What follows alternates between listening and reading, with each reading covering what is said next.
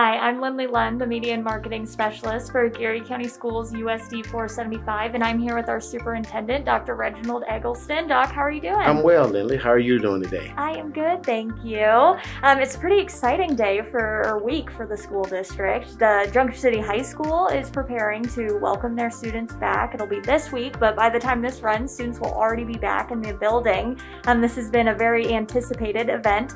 And so how has preparation gone for the district? Well, everything is going well. We've been working with all of our local officials and local partners in order to make sure that we're prepared to enter the building.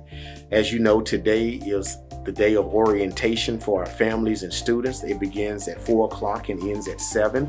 And then the 25th will be the first day that students will actually begin classes. So a lot of energy surrounding the new high school. I know the staff has been out there working hard, getting classrooms prepared. The administrators have been working on schedules, handbooks, and just all of the different resources that everyone needs. So just really an exciting moment to see us make progress and enter into this building, which again, as you stated, has been an anticipated moment for quite some time. Absolutely. And so, once those high schoolers are back in their building, that will have everyone back at school. So what are some of the really main focuses or points that are wanting to take place this school year? Well, of course, our academic achievement is number one. We know that because of COVID-19, we had several students, really several hundred students, who had taken advantage of remote learning. All of these students are now returning to in-person school. So it's going to take some time for everyone to get adjusted, but I believe that we'll be able to put the emphasis where we should, which would be on attendance, student achievement, and just providing the social emotional learning supports that students need in order to be successful this school year.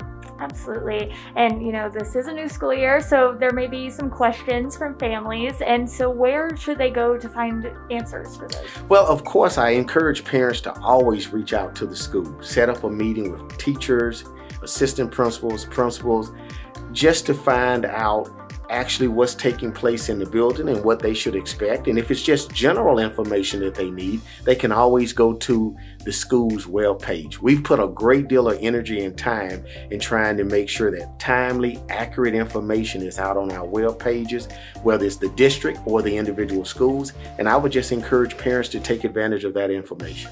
Absolutely. Well, I think that's all the questions I have. Is there anything else that you would like to mention? Well, I do want to just remind everyone to remain diligent, stay safe, communicate well with your teachers and administrators. And if there's anything we can do to support them, please reach out and ask. And we're just excited about a new year and to have all of our students and employees back.